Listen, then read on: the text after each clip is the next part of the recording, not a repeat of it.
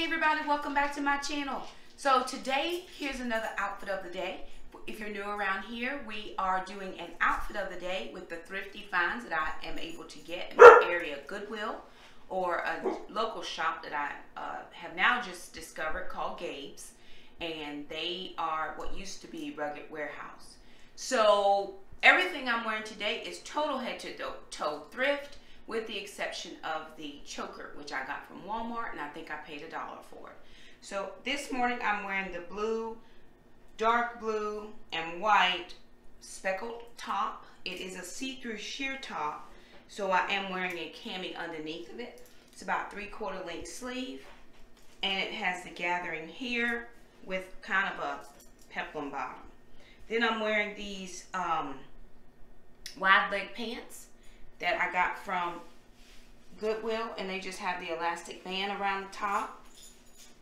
And I'm wearing I'm also wearing suede boots that I got from Goodwill. So the boots were about $3.59 or $3.89, I can't remember. The pants were $2.89.